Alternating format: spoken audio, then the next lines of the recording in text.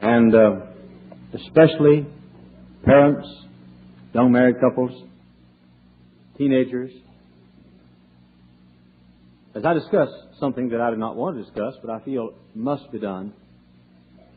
And this is a pastoral kind of message tonight. I'm not preaching tonight to scold homosexuals, lesbians, and so forth. Though, by the way, I think it's a wicked, vile thing to do. But I want to alert parents and young people of something that is a serious problem. Not only in the world, but in our churches. And I want to try to help you to overcome or to prevent the problem. You know, of all the things that, I want to chat with you for a minute before I start my message. Of all the things that I guess I could wish that you'd never indulge, homosexuality would be one of the greatest. Every teenager here knows that Brother Hiles wants you to save yourself for the young man or young lady that God has for you. Every person here tonight knows that I do not believe in just being promiscuous and giving yourself away to someone that's not the one that God has not chosen for you. I want you to have, you know what I believe about that. Nobody wonders my position on what I want for our young folks. But you know, the woman at the well could have a happy life in the future. But once you go into the sin of homosexuality, your chances of normalcy and having a happy life in the future are just about nil. I've been in this business a long time. I can say that I have seen fewer homosexuals saved than any other group of people about whom I know. Now, as pastor, I'm talking to my own people tonight, because I know some things that are going on. Now, I'm not, by the way, preaching because of something that's happened recently. Though I do know of people in this room tonight who admittedly are guilty of homosexuality, lesbianism, and so forth. I know that. You're here. You sat in my office. You've told me. I have compassion for you. I want to help you. And in some cases, the Lord has been able, with some good common sense, to rescue some people from the sins of homosexuality. But it's getting out of bounds. It is. And may I say this? It could happen to your child. It could happen to your child. The best parent in this service tonight, it could happen to your child. And let me say this. Just getting the child saved does not cure him from being a homosexual and does not prevent him from being a homosexual. Girls, on the front. I want you to hear what I have to say. And I want to help you. And I can't help you if you're talking. I don't intend for you to talk while I'm preaching tonight. Now, it's getting out of bounds. It's not a coincidence that males are wearing their hair long, wearing makeup, earrings, other kind of female jewelry. It's not a coincidence that males are wearing clothing like females. It's not a coincidence that females are wearing their hair cut like men's clothing. I have an article in my pocket now someone gave me a while ago on the unisex. That's the thing that America is headed for, and that's the thing that many people are pointing to and centering their attention upon is the unisex, one-sex society. In the Kinsey Report, which, by the way, was made years ago, in the famous Kinsey Report, Mr. Kinsey said that 4% of our males over 16 years of age are homosexuals. Now, think about that for a minute. 4% of our males over 16 years of age. Now, by the way, the percentage would not necessarily be greater outside the church than inside the church. To be quite frank with you, I would not be surprised the percentage is not greater inside the church, for a homosexual can find his refuge and haven inside a church, for he's not usually a rugged enough person to, well, it's easy for homosexuals to enter in the ministry, for example. So, Mr. King, now, let's think about that. If we have 1,000 teenagers on our Sunday school roll, we do, and if half of those teenagers are 16 and over, that's 500. And if half of those are males, that's 250. And if we have 2,000 men in our church, and I feel sure we do, we probably have, I would imagine on our church roll, we have 2,500 people who are male and 16 or over.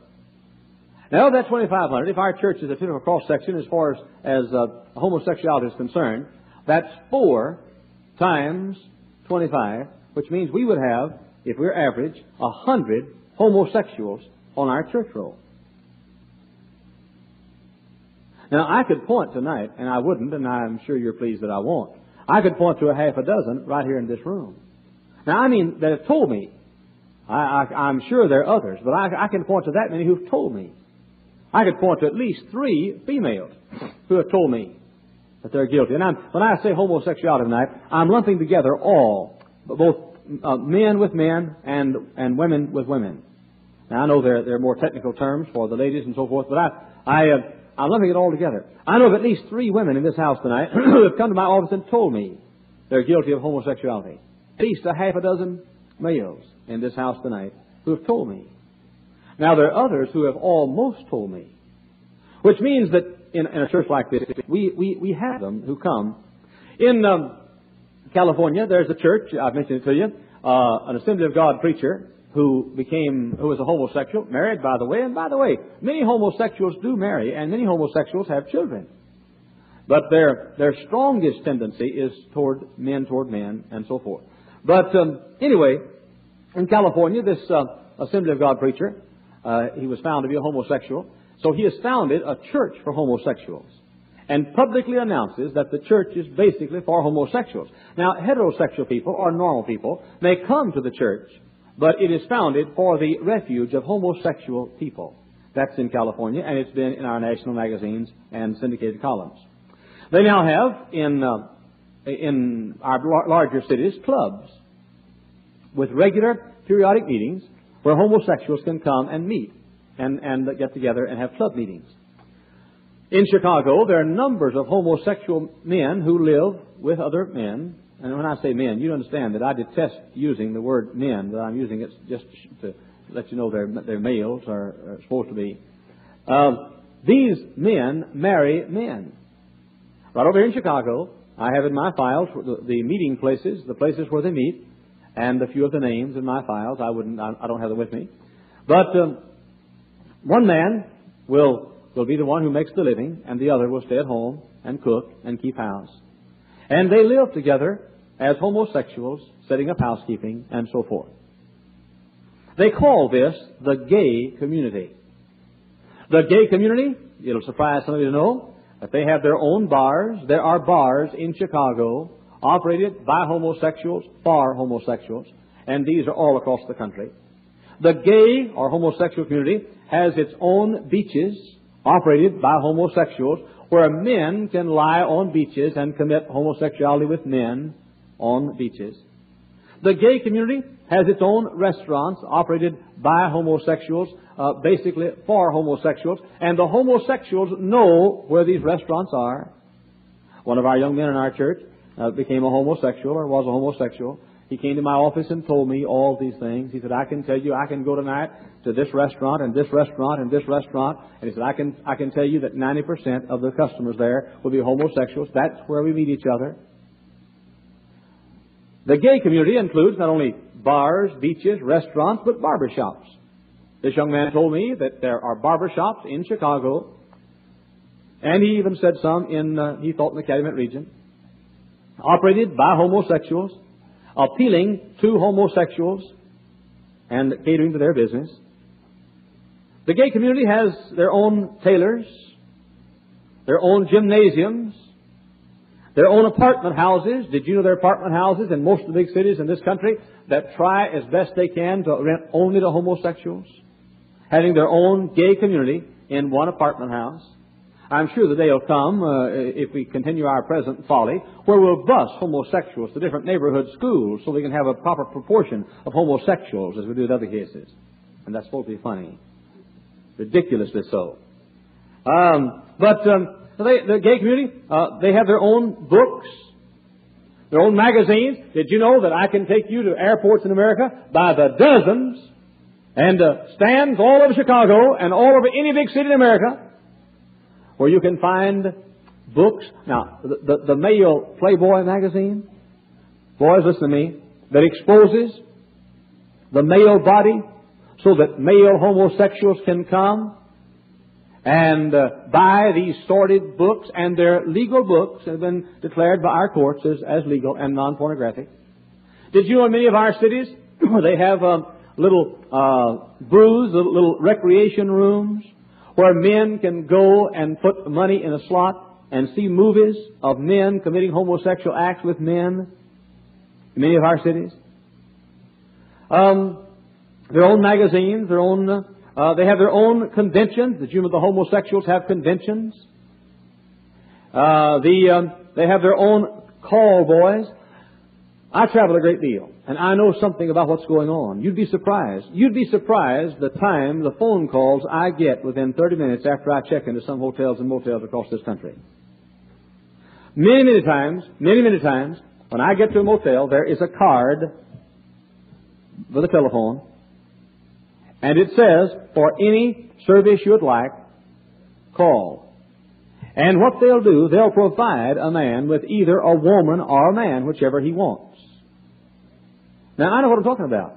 I've had bellboys to come to my room as soon as I got checked in. I've had the bellboy that took my bags before he left to ask me what I wanted. I know our hotels and motels are cesspools of filth. Now, that is not to say that every motel is a cesspool of filth. But I know. I've had it. I know. I have seen men in hotels whom I knew to be men looking for men who wanted other men. And that's their job. Call boys for men, just like call girls. Did you know the gay community has male prostitutes? Yes. Houses of male prostitution in most of our cities, where men can find other homosexuals, go to their houses, just like female prostitutes, and buy wicked acts from other males. Now, that's what we face. Now, the sad and tragic thing is this. Did you know that most of our leading denominations, liberal denominations, have come out openly recommending acceptance of homosexuals as normal citizens and not condemning them for their practices? The Wolfenden Report said this: homosexuality between adults in private should no longer be a criminal offense. It is not the law's business. So said the Wolfenden Report. Mervyn Dickinson of the United Church of Canada said the church should solemnize marriages between men. Now that's a clergyman of the United Church of Canada. And by the way, he's not by himself, and the United Church of Canada is not by itself. In most of the leading Protestant denominations in America, a lax and accepting kind of position on homosexuality has been approved by the denomination in convention session. In New York City, the Homosexual League, and I hope you listen to everything I say because I can't help you if you don't. The Homosexual League in New York City polled 400 homosexuals and asked this question: would you want to be cured if you could? Of the 400 who were polled, 96% of the homosexuals said they did not want to be cured. If they could be, they would want to remain as homosexuals. Dr. Irvin Beaver has made the statement that 27% can be cured. Now, this is what we face. May I say this, folks? These people are not, or this sin is not limited to the crude and the beastly. Some of the greatest, so-called greatest men in history were known homosexuals. I'll name you 3 or 4. Plato, Leonardo da Vinci, Michelangelo, and probably Alexander the Great were homosexuals. These are just some. You see, homosexuality does not always associate itself with the beastly, dastardly, kind of open, wicked-looking things.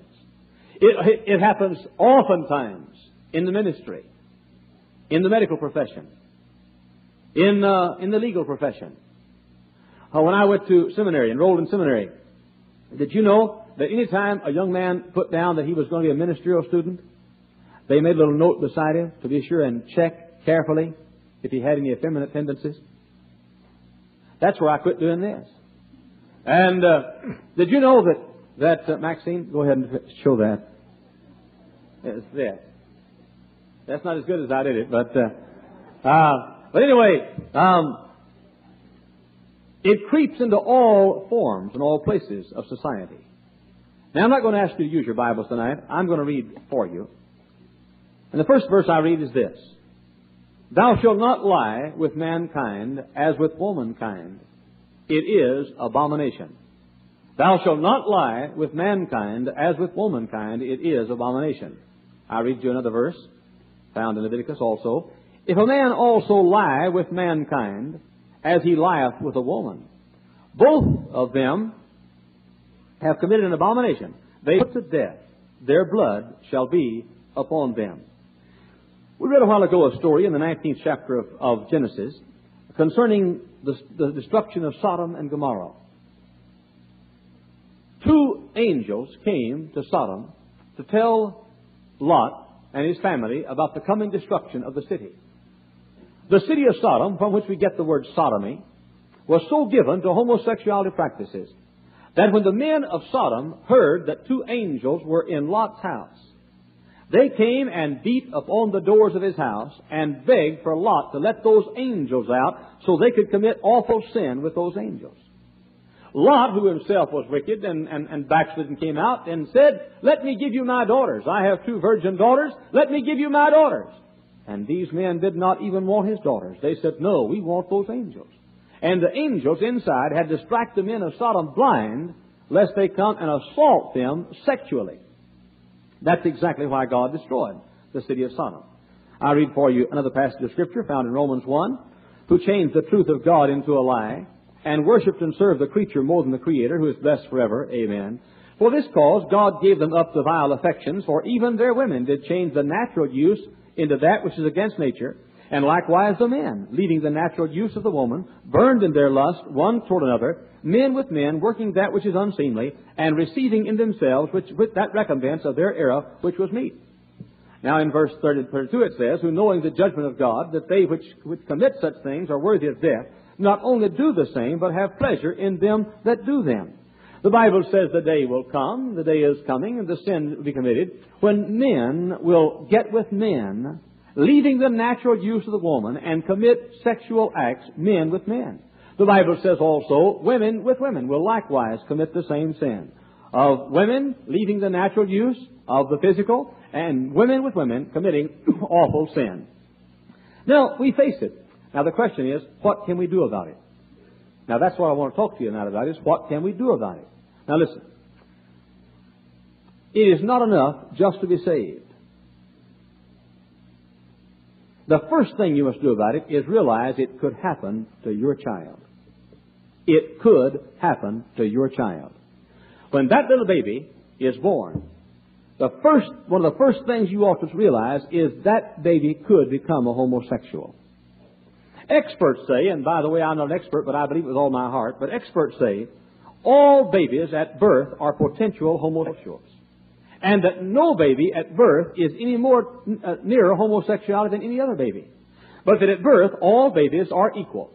Now then, experts say it is entirely, now hear me, it is entirely up to the parents. It is entirely up to the parents. Now, the causes. And along with the causes, I'll give you some things that I think will help you to avoid it. I've talked to hundreds of homosexuals. And by the way, they come clear. With the fellow said over here one Sunday morning. after the service. He said, I want to talk with you. He came to my office and said, I have something to tell you. He said, I'm ashamed of it, but I must tell you. I am a homosexual. He said, I have been for years. I live. He said, I have a boyfriend.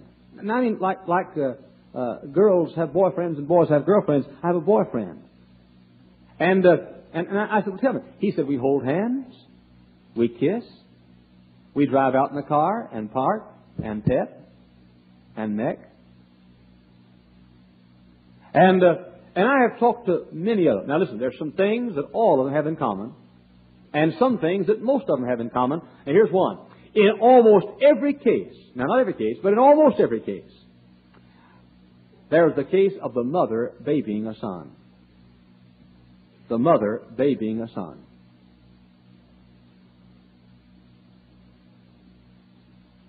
The mother overprotects the son. Now you say, Brother Hiles, I wish you'd told me this years ago. Well, I'm sorry, I didn't know you years ago, but I'm telling the folks this now that have little children. Now, mothers, you say what you want. Listen, I preached the other night in Tulsa on how to make a man out of a boy, and that ain't no easy sermon. That's a mean one. And I said, mothers, quit calling your grown boys sweetheart and darling and sweetie face and honey child and baby. In fact, don't ever start it. That's why you give a boy a name, so call him. If your boy's named Tom, call him Tom. Don't call him baby, sweetie face, honey child. And I preached my fool head off on things like that. And so a couple drove me down to the hotel room. There was a group from John Brown University had waited to interview me after the service, and so I had to stay till almost at 12 o'clock. And the couple drove me down, and one of the boys was a son of this couple, and he was going to John Brown University. He was going back to university. So that after I'd preached for an hour and a half and about that, the mother kissed the boy goodbye and said, "Goodbye, darling." Big 20-year-old boy. "Goodbye, darling." Now, in almost every case, now I'll help you if you'll let me.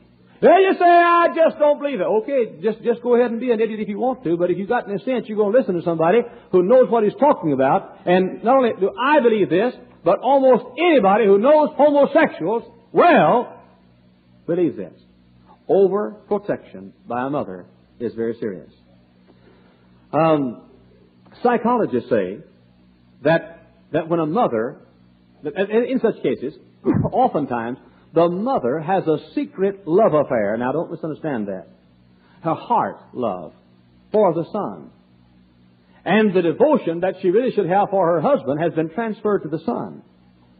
And the son becomes the object of the mother's affection and the object of tender care that the mother should give to her husband, but she gives it to the son.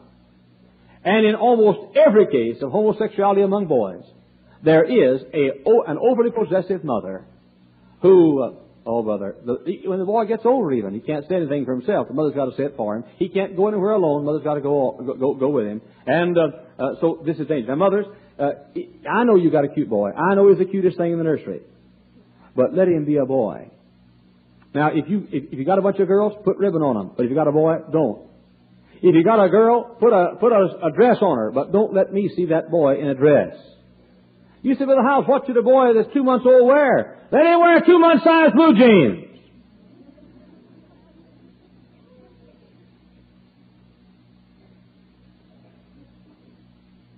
Not only that, usually, in most of these cases, the father is either effeminate or too busy to spend time with the boy. Now listen carefully to this. In most cases, the father is either effeminate or too busy to spend time with the boy. Now, you say, "Preacher, what do you mean?" I mean this. I think it's good to spend time with boys, but let me say this. A homosexual tendencies come in a child a long time before he's in his teenage years. The most important years for a child to be around a real man are those early years. Far more important. It is more important that a child 2 years old have a He-Man dad who spends time with him than a child 14 years old have a He-Man dad who spends time with him. When a child is little and the subconscious is forming and the impressions and the child is beginning to pick up mannerisms. Listen, how a child's going to walk is determined basically before he's in his teenage years. the coordination of a child, how he handles his body, how he takes care, how he walks, how he sits, how he moves his arms, and so forth. Those are care. That's why that in most cases, an overprotective mother and either an effeminate father or a masculine father who in the formative years of the child's life does not spend enough time with the child. I know, I'm thinking right now of a man in this church who is one of the most masculine men I know. When his boy was that high, I saw that boy developing feminine tendencies. That high. The man is busy. He's every bit a man. Masculine. But he did not spend enough time with that boy when he was a little tyke. And the boy, for all practical purposes, walks like a girl, talks like a girl, and he's in our church, and I like him. Except I'm scared to death about his future. Now, his dad's masculine. But the boy, in his formative years, did not associate himself enough with his dad and did not pick up masculine tendencies. What happened? He picked up. He saw his mother walk more than he did his father, and he walked like his mother. It is vitally important that the mother not overly protect the child. And by all means, mother, don't substitute love that ought to be given, and affection that ought to be given to your husband, and give it to the son. Because, first place, you're robbing your husband. In the second place, you're going to ruin your... There's something else about it, too. Homosexuals, basically, are lonely people. They're loners. They like to be alone, and if they do have any mixing and mingling, they love to gravitate to people who are like themselves. So, here's a person who, as a child, loves to be alone. He's retiring. He loves to be alone. Doesn't love to be with heterosexual society. Doesn't like to mix and mingle. Both sexes in crowds of people and so forth. He wants to retire. Listen, I've never met a homosexual that didn't spend hours musically. Hear me? I'm not against music, but I'm against spending too much time with it. I have never met a homosexual that didn't spend hours musically. Now, he or she may not have been able to play or to sing, but they could play the stereo. And 90% of the cases of homosexuals with whom I talk, I ask them, do you have a stereo and do you spend hours with it? And they say, yes. The boys do. The girls say, yeah. I'm just telling you what I found and what other experts, what experts say. And that is that homosexuals are usually lonely people. They want to be alone. They gravitate to others like themselves. Now then, let me give you a few suggestions under that that'll help you. One, when your baby is born, take him to the nursery. You're off on the wrong foot, mothers, when you bring that little boy in your arm. Now you listen to me. Don't bristle. Just sit up and take your medicine like a good little lady. You bring that little boy in your arms to the church service when you ought to be in the nursery. Because the nursery is too dirty. Now, I've got news for you. I've been in your home.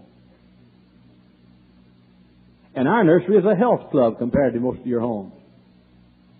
Your kid can crawl on the floor at home and play with a dog and lick the dog's feet. I know, I've seen you. Not you, but the kids. I've seen some of you almost worse than that. Kiss him in the mouth, like I said this morning. Boy, I think about that. I'd rather kiss Dr. Billings in the mouth than a Cocker Spaniel. Now, let me think about that.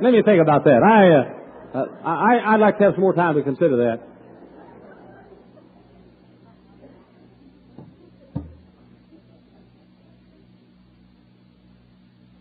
Now, when your baby is born, don't be afraid to put the baby with people. Stick the baby in the nursery. You say he cries. Okay, let him cry. Won't hurt him. Put him in the nursery. Put him in the nursery. I'm saying boys and girls too. Put them in the nursery. Let them get used to being with people. Let them get used to being away from Mama and away from Daddy and mix and mingle in society. Vitally important. Vitally important. Second suggestion is this. Let them be with other children. it is important that children are with other children. Vitally important. Now, I don't mean that in the neighborhood you ought to run around with the wrong crowd. But that's one of the good things about Sunday school. That's one of the good things about coming to a church like this. You put your kid over here in our nursery. We have good nurseries. But you put him, not only this, you'll teach him a child in our toddler's nursery, for example. Not only will you teach him to be with other people, you'll teach him self-defense and survival of the fittest and other things. And it's not bad for him. I won't tell you who this is, wouldn't dare. But there's a man in our church whom I admire tremendously. His boy goes to a certain school in this area. His boy is not the most masculine boy in the world. This man made his boy go out for a sport. And the boy is not really by nature good at the sport. And so he quit. And the dad said, "You're going to go back and go out for the sport." But the boy said, "I'll be hurt." And the dad said, "Good. You're going to go out for the sport. I'm going to make you go out for it." And the boy went back and he's getting his nose blooded and everything else, but he's got to go out. And the dad said, "If you don't go out for the sport, you're no longer welcome in my home." There you go, you women, shocked. That's the trouble with you right now. Overprotect and overshelter. I had 2 or 3 ladies that had seizures when I said that.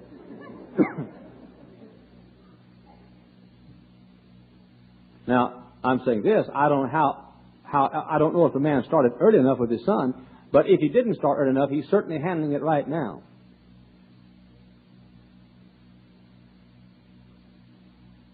Teach the children to be with other children. Put them in the nurseries. Have them in a church like this. Let them mix and mingle with a heterosexual society where they can be with girls and boys in crowds. It's vitally important. Vitally important. Another suggestion. And that is, this is the most important thing I've said, I think, and that is, let your children have hobbies that involve or require groups. Now, I'm going to say this. I hope you won't misunderstand me. You know what I want for our young people. And you know I don't want our young people getting in wrong crowds and misbehaving with girls and boys. But I'll tell you what. This problem right here is 10,000 times greater than that problem. This problem of homosexuals, and it's caused not by schools, it's caused not by the Supreme Court. Here's a problem not caused by the leftist. Here's a problem not caused by the communist. Here's a problem not caused by Hollywood. Here's a problem caused by you. You. Sitting right here tonight, you're the ones that caused this problem. You can't point to anybody else and say, "Oh, our country is going to the devil because of so-and-so." No, in this case, it's going to the devil because of you. Now, you say this, and I know I'll make somebody mad. I don't want to. I want to be a help, and God knows I do, but I've got to be frank if I'm a help. It is far more important that your child learn to play basketball, football, volleyball, group activities, and so forth. Girls, it is far more important that your child do it than your child spend all of his time practicing the piano, the flute, playing pool by himself in the basement. A lady came to talk to me several years ago. Said, "Pastor, I'm concerned about my boy." And I know of at least 100 people in this room that have pool tables in the basement. Personally, I don't think a pool table is the best thing in the world to own. I don't think you sin if you have one. I just don't think it's the best thing in the world to own. One reason I don't play pool is I lost so much money at it through the years. But personally, I just rather use dice. But anyway, now please don't go away and say I throw dice. I'm kidding. Everybody understand that? All right. But this lady came to me and said, I'm worried about my son. I said, I am too. I said, I'm going to tell you a few things about it. I don't know it, but I'm going to guess. I said, in the first place, he's retiring. She said, yes. I said, now, this, don't buy him anything that he can play or do alone now. And she said, oh, my. I just got him a pool table. Now, nothing wrong. Yeah, maybe there is. But I'm not preaching against pool tables. I do think that it should be something he cannot do alone. For example, ping pong is better than pool. It is almost impossible to play ping pong by yourself. You see. Tennis is better than a stereo. Now, I'm not against stereos. I love stereo music. I could listen to it myself for hours and hours. I don't, but I could. I like it. But when I was a kid, I did not even know that there was such a thing as stereo. And probably there wasn't. I thought a record when I was a kid was the biggest crowd you ever had before. That's all I knew about records. I knew exactly how much a basketball weighed, and I knew exactly how much a football weighed, and I knew exactly how far I could hit a baseball and a softball, and I knew every vacant lot in town, and everywhere I went, every place I ever lived, we had every vacant lot had a pass, from a diamond path. Remember, I still feel sorry for these little leaguers. To me, you haven't lived. You play ball in a vacant lot. Break out a few windows of the lady's house next door and run for your life. Knock the ball over her backyard and say, oh, good night. And she comes, oh, get that ball. And you jump over the fence right quick and get it and run for your life and pray that the shot will hit somebody else instead of you. God pity this modern generation of kids. But it is vital that children, that they mix and mingle with society as little children. If your child retires and pulls away from society, then your child is starting toward tendencies that accompany almost every homosexual that I ever met. Group sports.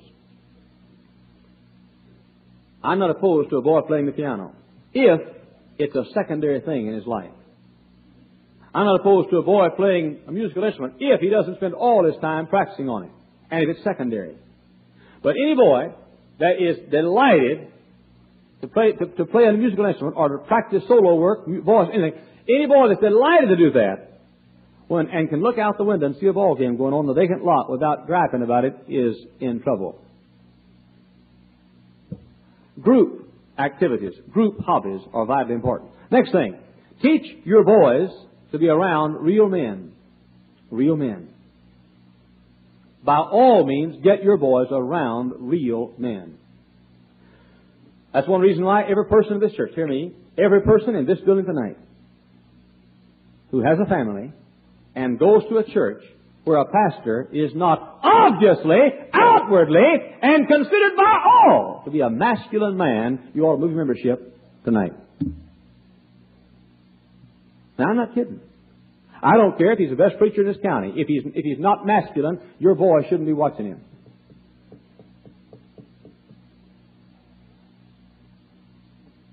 Get your boy around real men. Dr. Billings knows this is true. I reckon I'll tell that story. You think it's safe? You won't be embarrassed. Well, listen, if you are, don't hit me with your purse when the service is over now. But anyway, there was I think I'll tell you. Think we ought to have a conference about this? You'll trust me. We have an application to teach in our school. He is a young man that we wanted and needed. Dr. Billings suggested we hire him. I was on the way to the airport and got my files out, was looking through, and I saw a picture of the fella. And the first thought I had was, it looks sissy. First thought I had. Now, just a picture of his face, bust picture, you know. But there's something about the smile that bothered me, you know. And it just bothered me. And so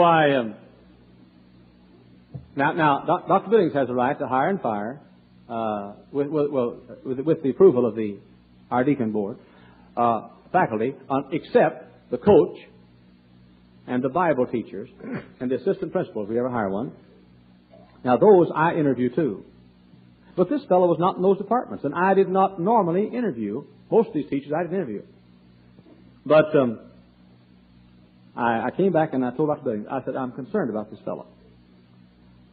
Dr. Billings said, well, he's already been here. We came to see you. You were out of town. And he's already gone back to another state.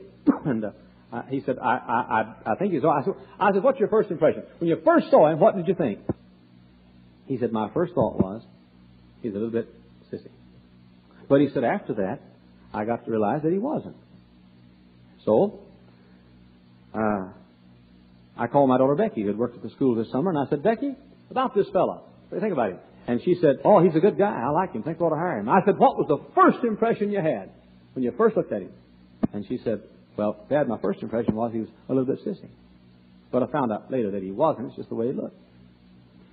So, I asked one other person that, and they had the same impression. So I had Dr. Billings bring him all the way back from another state, hundreds of miles. He came. I talked with him for a few minutes. And my first impression was the same impression I had the picture, when I saw the picture. And I looked him right in the eyeball and I said, young fellow, I'm going to tell you something that'll help you if you'll let it. I'm the best friend you've got right now. I said, either you're the baby or the only son. And I said, your mother and dad favored you and are prouder of you than any of the kids. And I said, you have spent most of your life practicing something alone. And you're good at it, and it has consumed your life. And I said, when you were in school, when they chose sides to play ball, you were the last one chosen, and you played right field. All the time. Remember that kind? And I said, you made good grades in school, and all the real regular guys hated your insides. Remember that kind? You know, the kind that walked down the hall. and every time the teacher asked a question, his hand was always up, answering it. We wanted to stick him with a pen, and usually did. By the way, your school teachers make some kids like that by honoring them above the fellows who are he-men. Now, I'll say a word to our school teachers as superintendent of school. I want to say a word to our school teachers in our high school. You'll do harm to a fellow you honor because he has those tendencies, but is not a real man. So, this young fellow looked at me and he said, you, sir, are a prophet. He said, the truth is, here's the story of my life. I am the pet child and the youngest child. I am my mother and dad's favorite. I did spend more time with mother than dad. I did play an instrument and practiced it day and night. I did play right field and was the last one chosen. And then he looked at me and he said, sir, you are one of the greatest men I ever met in my life. That's what he said. He said, if someone had told me years ago what you told me today, I wouldn't be like this now. Now he said, I don't want to teach in your school. This is his everlasting credit. I don't want to teach in your school. He said, I don't know where I'll teach. It's too late to sign a contract anywhere else. I've wanted to teach here, but he said, if I taught here, he said, you'd watch me walking down the street, and I'd see you, and I'd start walking like this. Now he said, I'm going to lick my problem. But he said, I can't lick it around you. But he looked at me and he said, you have done more for me today than probably you'd ever realize. And he said, the trip that I've taken from my distant state has been one of the most important trips I ever took in my life. Now, it's vital. Now, you say, Brother Howes, was he a homosexual? I don't think so. Except, and I think he was probably pretty nearly a man. But He couldn't put a sign on him and say, after you know me 3 days, I'll be more manly. That's why it's vital a boy walk like a boy, sit like a boy, hold his body like a boy, have coordination like a boy. Vitally important. That's why a boy ought to be around men, he-men, masculine men. He ought to be around, and he ought to be around him in the formative years of his life. Another thing, a boy ought to be taught to sweat and work while he's a kid. I mean sweat. I mean perspire. But I mean what is a little bitty tight. Don't know what sweating is. Hard work is. I'm thinking now of a homosexual, an adult. Had enough sense to come to me and ask for my help. And I said, he said, what should I do? And I said, get rid of that stereo. Now, I'm not saying everybody ought to do it, but in his case, he worshipped the crazy thing. Get rid of it! And I said, go down to some athletic place and work out. And I said, dig ditches, get you a job digging ditches, but be sure every day of your life you sweat. Vital. It's vital. Sweat and work. And then, of course, along the same line, masculine activities. It is also vital that a boy be taught early in life proper coordination. Proper coordination. It is also vital that a boy be taught, hear me now, and don't miss this, because I want you to be sure and spread this right on the telephone tomorrow morning. A boy ought to be taught to fight. Don't shake your head this way to me. I'll point you out. You'll have to fight yourself or prove you're a pacifist before it's over. You want to shake your head like that when I say, boy, don't go outside. We pay the rent here. We pay the building here. The light bill's here. Now, if you're going to be an anarchist, go outside and get with the hippies, but not here. Taught to fight! Yeah, fight!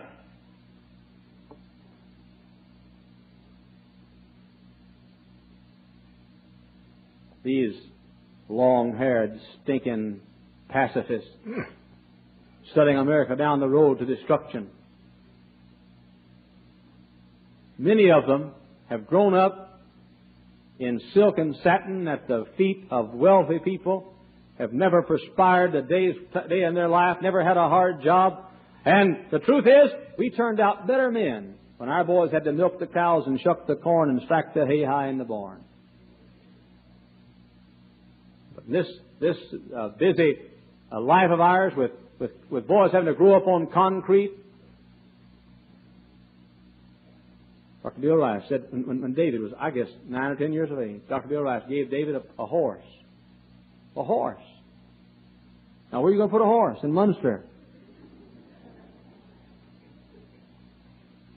I thought about it in the barn behind the house, but no place to put a horse. We got that crazy horse, good-sized Shetland pony, brought her up here, named her Princess, used some folks' house across the street, and David had a horse. I can see him now, 20 below zero, snow on the ground, been there 14 years. David carrying a bucket of water in one hand, freezing as he went, and carrying a sack in the other hand, going to feed the horse. 2 o'clock in the morning, the phone would ring, and they'd say, "This is the Munster Police Department. Reverend, your horse is loose again." They'd go track down the crazy thing. That's how I learned to lasso. And bring the horse in. Bring the horse in. He said, "Brother Howes, well, that's terrible." Yeah, it's terrible, but my boy knows how to ride a horse. You know, the average boy in this church thinks a horse gives milk.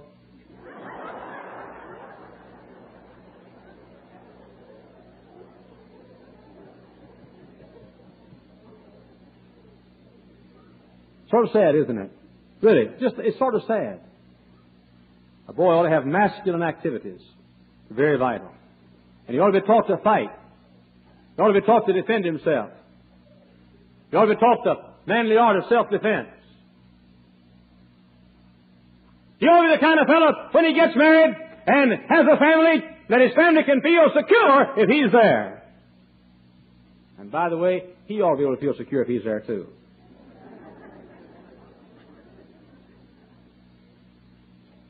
People oftentimes saying to me, "To the house down here where it's dark and everything." Now, watch me. I'll get beat up tonight for saying this. But you should have stayed down here at the church where it's dark and all these people. Well, good. I don't plan to get beat up. Tell these hippies. People used to say, "All these hippies hanging around here with the house. Aren't you scared?" I said, "Well, man, they ought to be scared. I'm hanging around here." Now, I'm no great shakes of a man, but I tell you one thing: I'm not scared.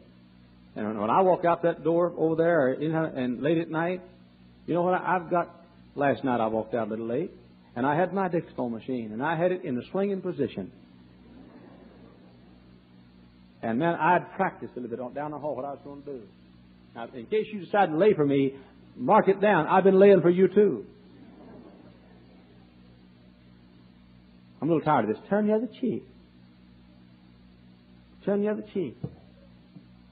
Now, I believe that we should not, when people do unkind things and try to hurt us, we ought not to be retaliatory.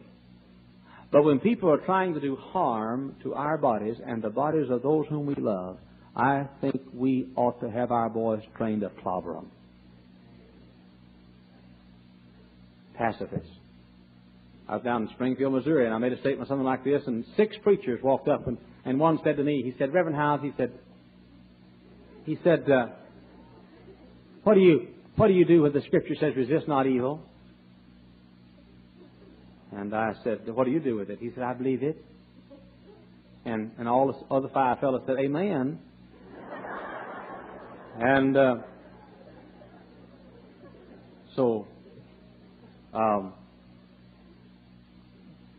I said, "Does that mean that you don't believe in retaliation?" He said, "No, we're pacifists." I said, "You mean that if I hit you right now in the mouth and busted your lip, blooded your nose, you wouldn't hit back?" He said, "No." I said, "Good." He said, "We're leaving."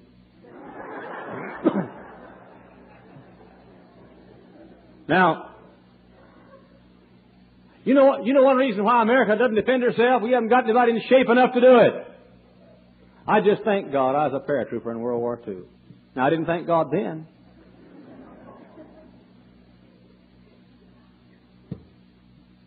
But I thank God a long time before that. When I was a kid on the school ground, if anybody ever attacked me, I just sort of felt led to reciprocate. And I was always a runt. And I was always at the bottom of the heap. And my reach wasn't very long. And I wasn't very muscular. But I could claw and knee and bite. And by the way, I had it figured out a long time ago. If those hippies attack me, I know how to pull hair.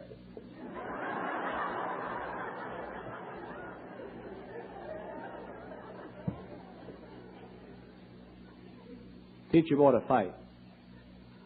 Now, you'll forgive me, and I know a lot of you folks don't understand this kind of talk, but you'll wish you did someday. You'll forgive me. But when I come to your house, Cal, Brother Cal, forgive me. When I come to your house, and little Cal, if you said, "Little Cal, show Brother House what you can do," he stands up and he says, "Jesus loves me, this I know, for the Bible tells me I won't bring him home." So, or you say, "Look out, show Brother House what you can do," and he gets out a flute and plays the flute. Now, that's okay. Or even show Brother House how you can shake hands. Now, I'll be honest with you. To me, if you put on boxing gloves and said, "Show Brother House your right cross to the chin," now that just impressed me more. I'm sorry. That's just how carnal I am.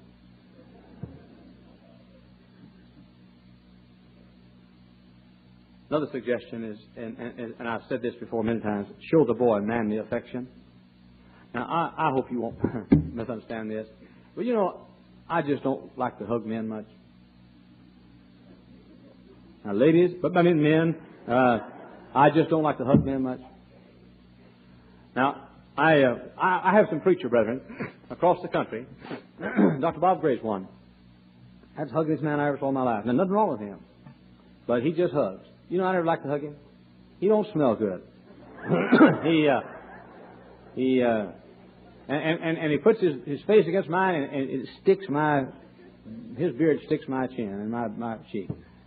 And now, I'll be honest with you. I think it's a danger to teach our boys to get physically close to males.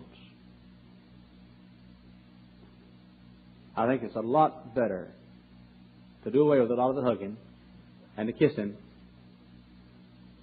especially for ladies kissing their sons too much. Now, I'm not saying you shouldn't kiss the boy goodbye if the boy goes on a 6-month tour of Alcatraz, kiss him goodbye when he goes. But every time he goes to the store, you don't have to kiss him goodbye and slobber on him. To me, I can recall when I was a kid to this day, I can recall I'd go to family reunions, and every old fat lady in the whole family would want to kiss me, and there's nothing as discouraging as seeing your little kid, seeing a couple of ladies' lips all puckered up, coming at you. It's just downright disconcerting and discouraging. And there's no need in it. Now, I'm for affection, but I'm not for boys growing up being taught to hug all the boys. Now, we face a problem. We do. You can accept it or reject it, like it or not. You say, I don't know what I'm talking about, or I do. Whatever you want to say. But if you'll heed some of the things I've said tonight, it could might save your boy. Or maybe even your girl. Now, the problem is greater among boys. But it's prevalent among girls. I want you young folks, I want the little babies in the nursery. By the way, tonight as I walked over here, I prayed as I walked by. God, help me to help some of those kids in those beds tonight. And I pray that it'll help some of your unborn children.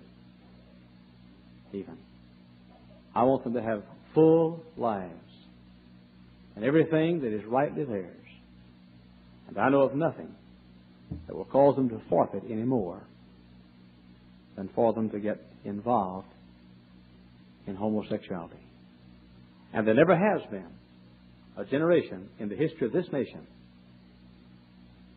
where the temptations to homosexuality were as prevalent as they are tonight.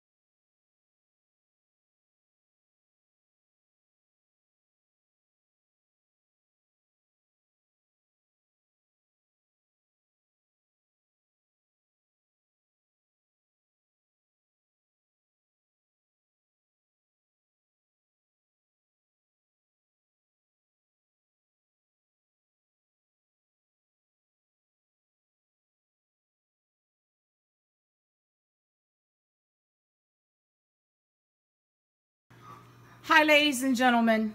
I'm going to try to compile a video together, okay? I was at work. I had to come back home, okay? Because my spouse told me that my 12-year-old son was running a fever. His fever's getting better, okay? That's why I'm here, okay? I was supposed to be at work, but I had to run home. All right? I got a message from a subscriber that said that he mentioned my name in his video. Now, didn't I say that if he mentions my name in his video, that I was going to prove to you all that he's gay? That I was going to prove that to you all. Okay? He has this video in his liked that he took down. And I'm not going to air it because it's disgusting. Okay? There's this video that he liked that I copied. Okay? And again, I'm not airing it on my channel because it's disgusting. Okay? And screenshots with that. It's gross. It's gross. This dude right here likes gay porn. There's this video that he likes where there's two guys kissing. And I'm not the only one that picked up on that. Several other people noticed that too. Now I'm going to take it a little step further. All right? Let's go to this dude's. I told him not to mention my name, and I said that I was going to deliver on that threat, and I meant what I said. I meant what I said, okay? First of all, let me go to my video that I copied, okay? Let me go there now, and I'm going to show you something that's going to prove, yes, he's indeed gay. He had a video that he liked on his channel, and I copied it where two guys are kissing, and he liked that. He liked that, okay? That's one. Number two, I'm going to show you something. Maybe you can see it on here. I'm going to maximize it because I'm using my my TV here, okay? Humble woman, please forgive me for having your imagery up here, but there's a point that needs to be made, my sister. There's a point that needs to be made, my sister. May God bless you. All right, let me forward this a little bit, okay? Okay, so all... Let me forward this a little bit. It doesn't take all day. Here we go. All right?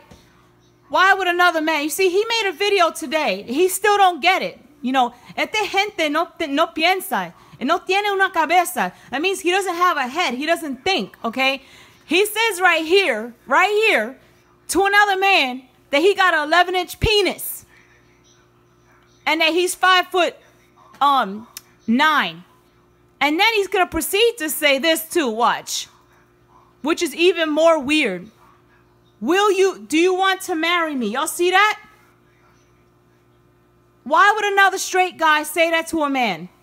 Why would a straight guy say that to a man? Now, if you look at something here, I'm going to show you something interesting. I'm going to show you something.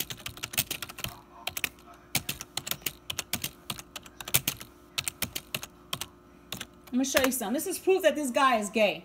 Like I said, a video he liked, okay? A video he liked with two guys kissing. Okay?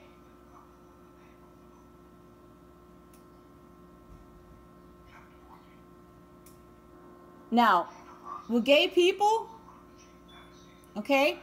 This is an interesting article right here. Okay, I don't have anything against gay people. Is it a sin against God? Yes. But that's their choice. If they choose to come to Christ, that's up to them. Look at this. Pay attention to how he talks about men. Listen when your friend talks about and see what he says about other men. Does he frequently refer to other guys as being attractive? Or does he gush about his favorite male characters on television? Now, isn't this gushing over another dude? Look at this. Isn't that gushing over another dude? Asking him to marry you, and then the comment about the penis. Just go with me here, folks. Go with me here, okay? Okay. Think about when he talks about other women. You might also want to look for language which shows a lack of interest in women. Lack of interest in women. This man is anti-woman, okay? He has no interest in women at all, and I'm talking about Daniel A. Morales, okay? And lack of interest in women. absence of language that would normally show an interest in women. This can be another indicator that he's gay. Gays will generally get bashful and tongue-tied around women that they like. Okay? If you're not seeing any of this, if you're not seeing any of that, then he might be gay. So a guy that has a crush on a woman or finds her attractive, he might get a little timid, you know, might check her out, give her the eye. I'm not saying to go ahead and lust. I'm just giving you some examples how a straight guy acts around a woman. But a gay guy is usually very hostile towards women. I'm not going to say that across the board. Let me correct myself. A gay guy is not going to show any interest in women. Some of them are hostile towards women, but a lot of them are not going to show any interest in women. They're not going to talk about women in their language. They're not going to say that women are attractive. Okay? They get uncomfortable around women. All right? Watch for secretive, ashamed, or embarrassed behavior. When someone is in the closet, they often have to hide a lot of things about themselves. Let's go back to the comment that he made. Okay? He's having a secret conversation with Fernando E. about telling him, will you marry me, and making comments about his penis, and Fernando's a man. Isn't that secretive behavior, ladies and gentlemen? Okay? So he's in the closet gay. Look for physical clues. Okay? One of the things you'll notice, okay, is, again, how they act around men versus women. Okay? Look for a feminine body, body shape. Daniel does have physical characteristics of a woman, like feminine characteristics. Okay? Meaning, according to this, these can be signs that he was exposed to more estrogen than usual.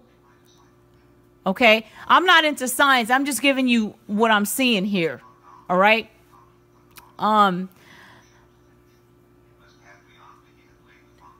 So gay men are not going to take an interest towards women. All right? Some gay guys can be bisexual, but this guy clearly is not. He's always targeting men or women, and he doesn't take correction from men. Okay? Avoid common pitfalls, meaning that they're avoiding expressing who they are.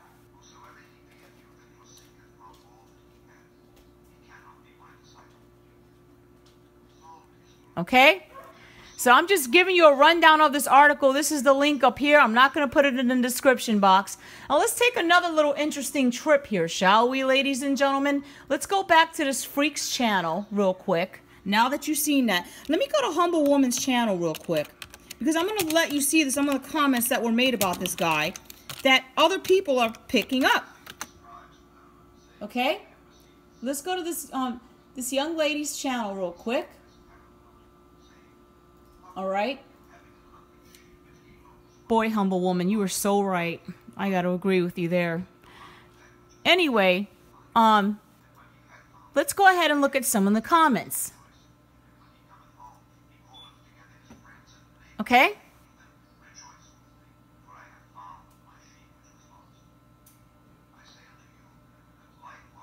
I don't know if you can see some of these comments. This individual here says, sister, it seems there are homosexual men pretending to be Christians all over YouTube. Know of two others also. May Jesus comfort you. So people are picking up on the fact that this guy is gay. Okay? Kudos to you, Brother Bill. Kudos to you. Amen to that.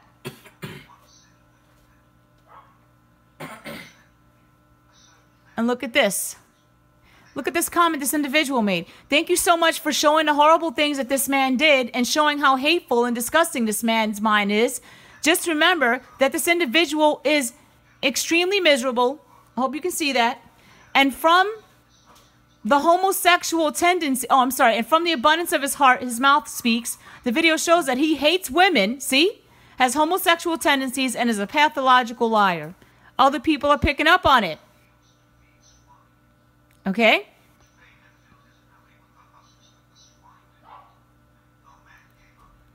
All right? I'm just scrolling down. She has a lot more comments on here, humble woman.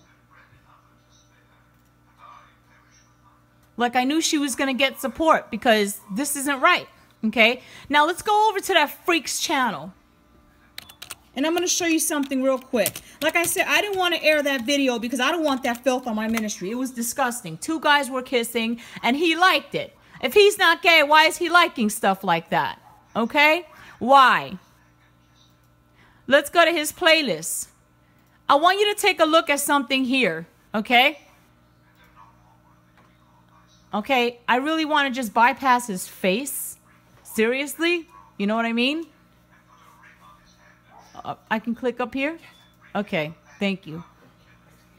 All right. I hope you can see this. I'm going to scroll through. Get past his stuff. You see how he has dudes on his channel? Mostly dudes. Hardly any women. He deleted this video. Notice that? Guess what?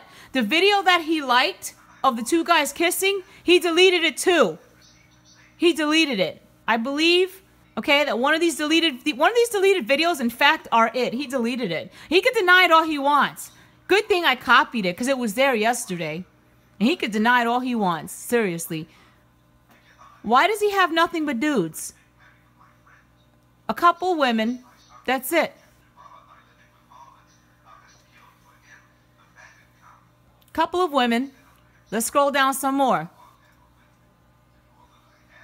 You see where I'm going with this, ladies and gentlemen? He has been liking videos of nothing but men. That's it. You might say, oh, Esmeralda, there's some women there. Okay, yeah, there's some women there. I get what you're saying. But there's lots of videos of men. Okay, here we go. They're mostly men.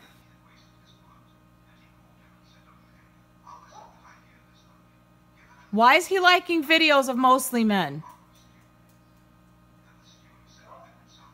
Of dudes. Let's check out his Google Plus page, shall we?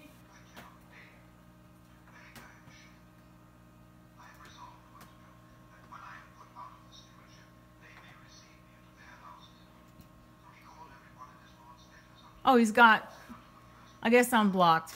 Whatever. But, you know, let me just scroll down here. I'm sorry for moving fast through this. But if you look at his liked videos, he has mostly dudes on there. Mostly men. Other people are picking up on the fact that he's gay. I showed you the article that shows that he is gay. You know, it gives you the signs. Okay? Gives you the signs. I mean, look at mostly dudes on his liked videos. Do you see where I'm going with this? I told this dude not to mention my name. So you have the fact that he has liked videos of mostly men. I'm going to keep going down. And I know that there's some of his. He likes his own stuff, but he has mostly dudes. Private videos. God only knows what's under here. What doesn't he want anybody to see? I'm pretty sure it's a couple of... I'm pretty sure it has something to do with gay porn. This guy likes gay porn.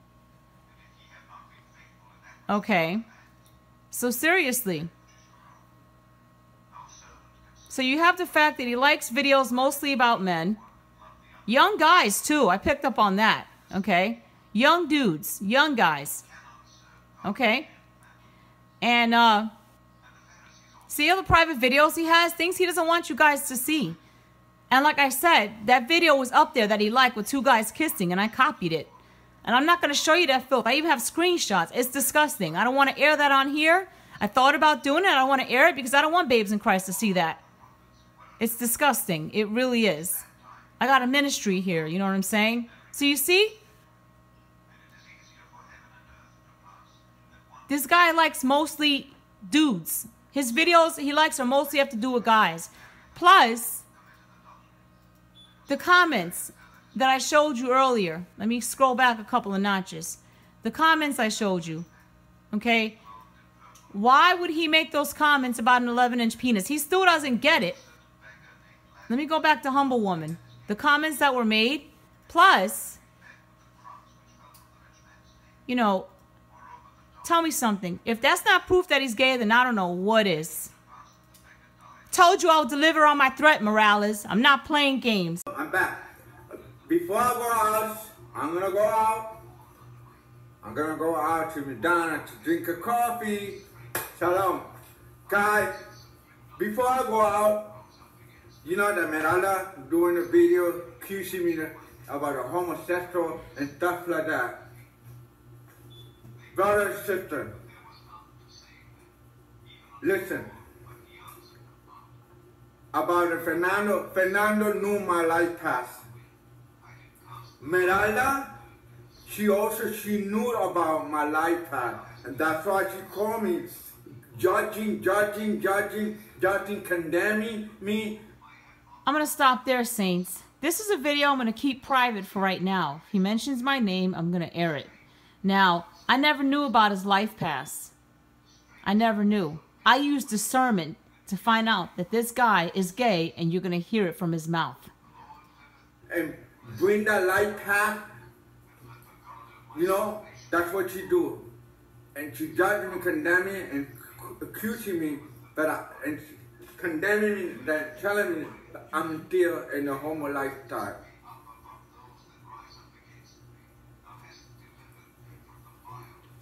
Brother, sister, I was in the world before, hanging out, the club, in New York City. I was hanging out in the world. Listen, I was living at a homosexual lifestyle before. Not like a homosexual, I was kind of bisexual now. Okay, so let's take a reminder of his comments that he made against, this is a video that I did. I called him out on that, right? If I didn't air this, he wouldn't be confessing anything. So let's take a look at the comments that he made. Let's take a look.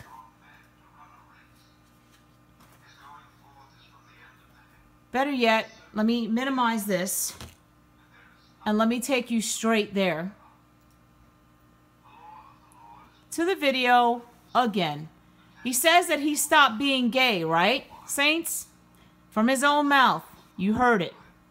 So, if he stopped being gay and bisexual or whatever, why is he commenting to, why is he making comments like this? 11-inch penis. And why is he saying this if he's not gay? See, he said he was in a homosexual lifestyle in the past, but this is the present. Why in the present is he talking like that to a man? Let's listen to the rest of his video before he deletes it. I know. I did like girl too. Why was that? Why? Because as a child, I was molestation as a young boy. You can't attribute being gay to child molestation. If he was molested as a child, I'm not going to mock that. I'm sorry if he was molested. I don't know. Only God knows. But judging by the fact that this man is a liar, I don't trust anything that comes out of his mouth. And these people, these minions, I understand Spanish, miss. And by the way, guys, you can go to Google Translate and copy and paste this. It'll also tell you what it means. Look at this one. This one claims to be a Christian. Look at this. When you go over to the channel, there's no content. And who would like something like this? Calling people hoes and lesbians? God's not going to like that. This is a fake channel. Probably one of his. Let's go down a little farther. Then this person got the nerve to use all of this language here. Look at this. Esmeralda's husband looks like a weak, you know what? Joyce has no husband.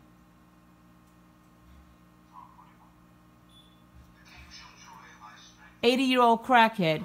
This is a fake channel. I'm pretty sure it's probably another alias of either Daniel A. Morales or Shay Leones. Let's go down further. See? Are Christians supposed to talk like this? This is my response. Okay? Forgive me for saying this, but that's my response.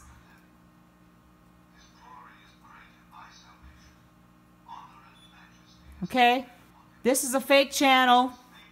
I'm going to show you. Look, no content. Let's go back. Hey, hello. Let's go back to where we were.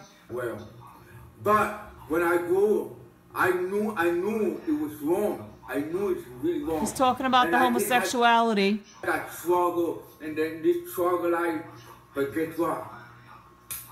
It gone. It gone. It gone. I'm clean. I'm gone. So if he's gone and clean, why is he making comments like this? Proves he's a liar. He's a liar. Let's continue. Gone. Okay? It's gone. This woman is a liar. Other anti-women. I don't want to marry with a woman. No, he doesn't. He's a liar. Look what he did to Humble Woman. Let's go back. Look what he said. Humble Woman, please forgive me. I'm not trying to rehash this whole thing for you. Look what he said.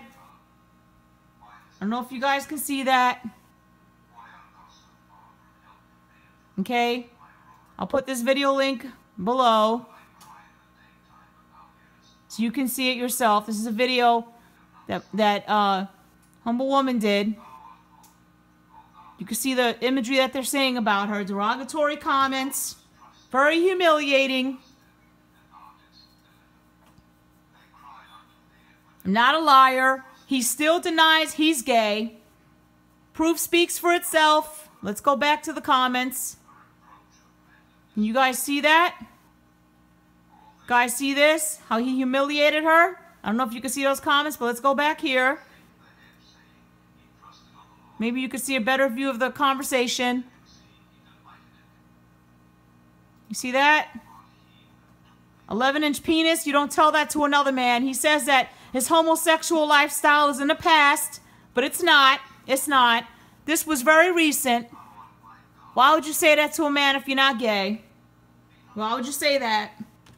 He's a liar. In this video, he admits that he struggled with homosexuality, that he is gay. He's confessing it. I do it. Punch. Oh, would I punch in the bed with a woman? Yes. You hear what he's admitting to? I'm going to back it up. Listen to it again. He's saying he basically had a threesome. Are you listening to this? Woman. Watch. It's gone. It's gone. I'm clean. I'm gone. Okay? It's gone. This woman is a liar. No, he's a liar. Other anti-women. I don't want to marry with a woman. I exposed you. I aired it that you're gay. I aired it. If I didn't air it, you would not have even come out. I do it in the bed with a woman. But I punch in the bed with Hold on. I don't want to marry with a woman. Listen to this. I do it. Punch. Oh, would I punch in the bed with a woman? Yes. I can punch with a woman. Yes. But that's under marriage. Now I go to out and pick a woman in fornication. No. That's not the way. He's a liar. Besides, I can. It has to be God's will, not on my own will. It's He's a liar. And this woman had the nerve to judge, and to judge. That's why she do this, because she knew my life path. I never knew your life past, sir. I don't even know you. I don't know you. I discerned that you're a homosexual. I used discernment. And God laid it on my spirit. That's what you are. I proved it tonight.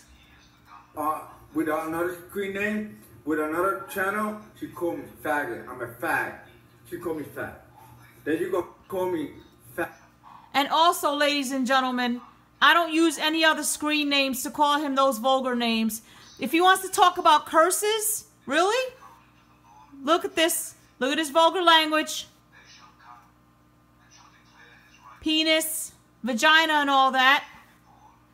I don't know if you all can see that. This is proof. He's not of God. No man of God talks like this. Let's see if you can see the beginning. I don't know if you can see that. I don't know if that's better imagery right there. Forgive me, humble woman. Nobody talks like that. Nobody's going to talk like that at all. Say those vulgar comments.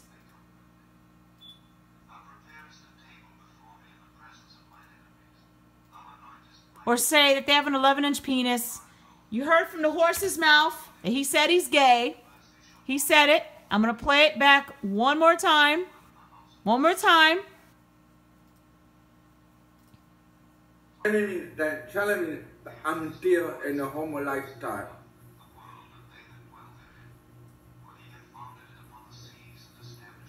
Brother, sister, I was in the world before, hanging out, the club, in New York City. I was hanging out in the world.